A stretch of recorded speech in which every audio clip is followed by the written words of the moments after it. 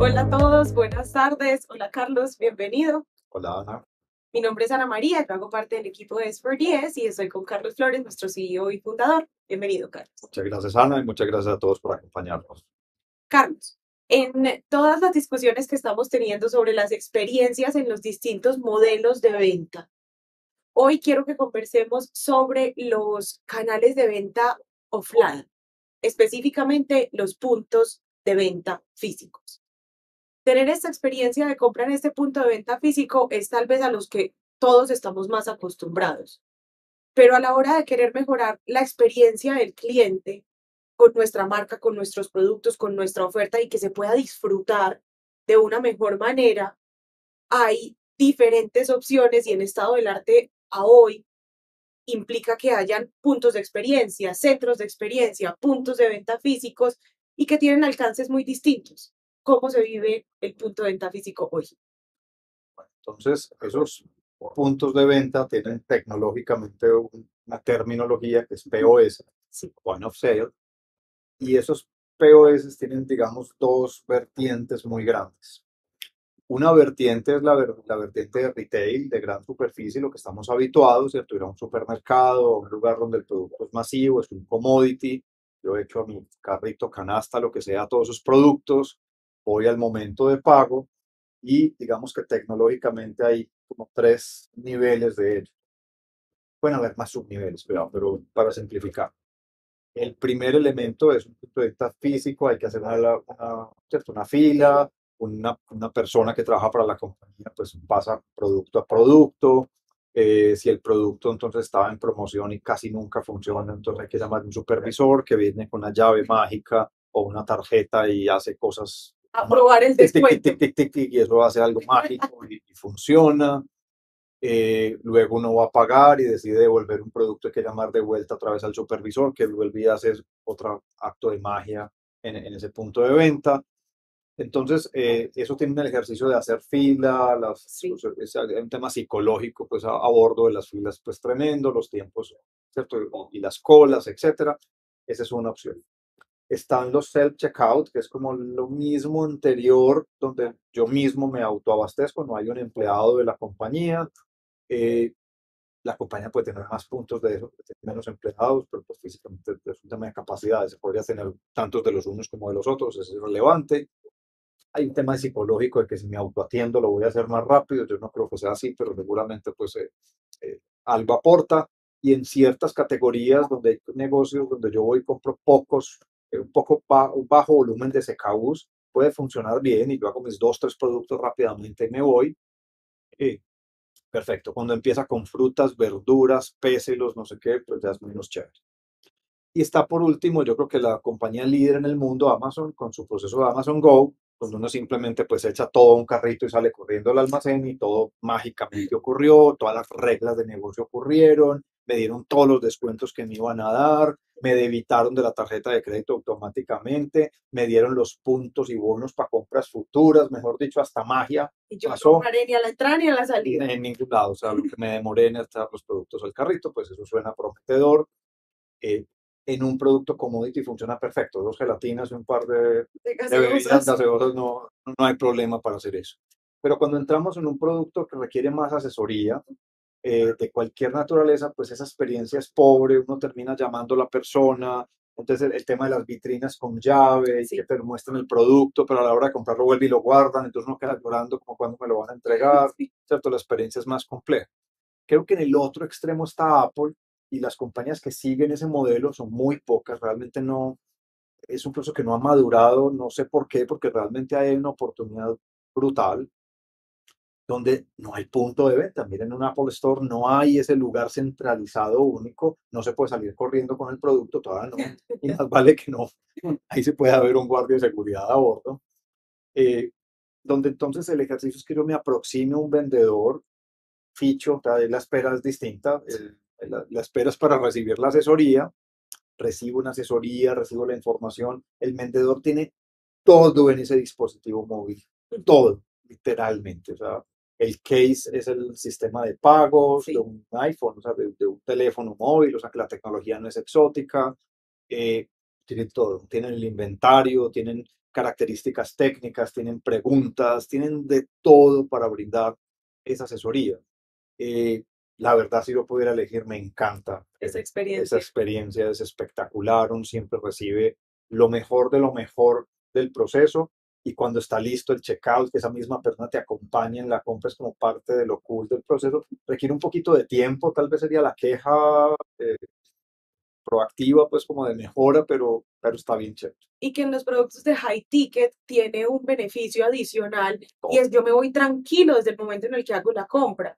No que de pronto la hago por internet, pero entonces tengo miedo, yo sí pedí lo que sí era, esto vale un montón y luego pues si tengo que hacer algún cambio, entonces que sí tenga opción de cambio o de devolución en caso de que yo haya cometido algún error o etcétera. Esa es una experiencia que, como dices, está como tratando de sobrepasar esa experiencia al punto de venta físico tradicional y convertirlo en una asesoría personalizada. Pues ahí que tocas ese punto, yo creo que la conexión es qué podríamos hacer distintos, ¿cierto? ¿Qué pasa si yo fuese a todos los lugares que no sean productos de consumo masivo, que entiendo pues que la experiencia ahí es de velocidad y de conveniencia, sino en el producto donde voy a comprar elementos electrodomésticos, elementos para el hogar, la categoría textiles sí que se da para eso. Hay muchas, la mayoría, ¿cierto? Sea la verdad, excepto los productos de consumo masivo, creo que todos requieren una asesoría. Entonces unos llegaron de un vendedor que se puede identificar y me pregunta quién soy, me busca, entonces ya sabe quién soy y sabiendo quién soy, la mitad de sus preguntas van a ser inteligentes. ¿Qué talla es usted? Pues ya la tengo. ¿Usted ya ha comprado estos productos? Dice, ¿cierto? En fin, tiene toda la información de mí, qué rico. Segundo, yo le empiezo a hablar de los productos y como en un Apple Store la persona me pueda decir, claro que sí, mire, esa camisa se puede ver muy bien con este pantalón. De hecho, mire, le muestro esta foto, le gustaría verla en dos o tres colores, no me tiene que llevar hasta el lugar, me puede llevar, pero si la tienda es muy grande, que rico, le tengo estas alternativas, si quieres voy y se la muestro. Entonces ya empieza a haber un clic del, ¿cierto? De la realidad aumentada, que la tengo al lado, ahí la realidad aumentada en este caso no es electrónica, sino ahí física, con un dispositivo, con la información, de pronto con un video que muestra cómo se usa el producto, o sea, tengo toda la posibilidad de asesoría. Supongo que yo empecé a comprar en línea y me faltaba como convencerme. Entonces la persona ve, pero vendió, tú ya tienes un carrito, ya estabas viendo, lo quieres Iniciado. terminar tu compra, o viceversa, miras que es un producto del hogar y quiero consultarlo como pareja cuando llegue a casa. O sea de textil, lo mismo, quiero mostrarle a mi pareja cómo se ve ese producto para que decidamos comprarlo o no.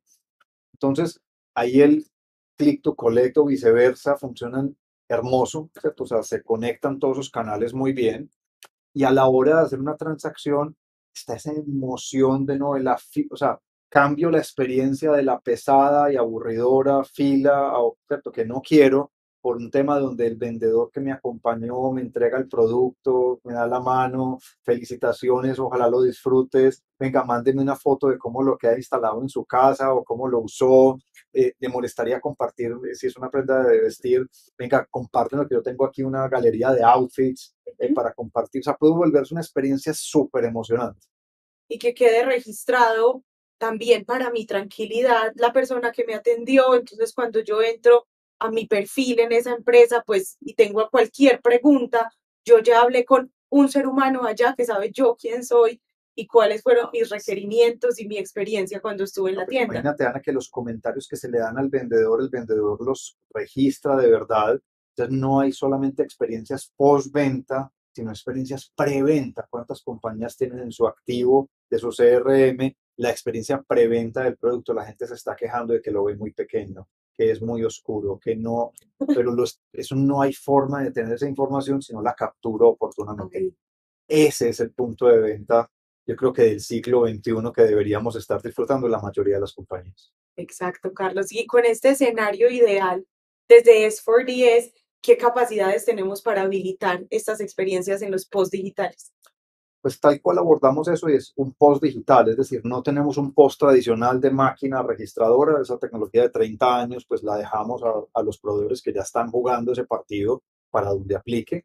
Nos hemos especializado en brindar esa experiencia, es nutrir a los vendedores de los puntos de venta físicos de una herramienta digital que corre en un dispositivo móvil cualquiera. La compañía puede elegir si es una tablet o un celular o cualquier otro dispositivo móvil cómodo que le brinde ese 360 del cliente cuando llegue, que le brinde la capacidad de asesorar al cliente en la compra del producto, que le pueda generar esa transacción de click to collect, es decir, empezar en casa y terminar en el lugar físico, o empezar en tienda y terminar en casa o en otro medio, y poder generarle todas las posibilidades de checkout con todas las alternativas de asesoría, de solicitar un cupo de crédito porque la compañía lo tiene o cualquier otra alternativa que en un punto de venta sería un desastre porque para una cola de, ¿cierto?, que va a ser enorme de Sí, atención. Aquí es, obviamente mi compañía tendrá el número de vendedores necesarios, pero se genera una atención mucho más especial. Esas es básicamente las capacidades que habilitamos, Ana. excelente. Y que además se pueden conectar con esa experiencia e-commerce, con la experiencia a través del representante, con el punto de venta offline y con los demás canales que la empresa tenga para yo poder interactuar con cualquiera de esos y tener una experiencia de disfrute en esa compra o en ese seguimiento o en ese contacto que tengo con la empresa, con la marca y que ellos tienen conmigo como usuario. Es aproximar, digo, que esa experiencia sea un evento positivo de aproximación, no un evento donde necesito el producto, voy al punto de venta, pero qué pereza la experiencia que voy a tener. Muchísimas gracias, Carlos. Muchas gracias a todos por acompañarnos. Nos vemos hasta la próxima. Gracias a todos. Chao.